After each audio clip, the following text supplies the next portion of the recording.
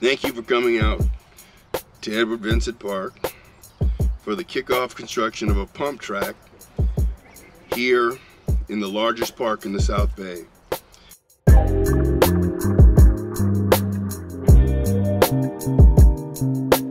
The City of Inglewood was selected to be the site of a new pump track funded by Growing Cycling Foundation and constructed by Velo Solutions USA Incorporated.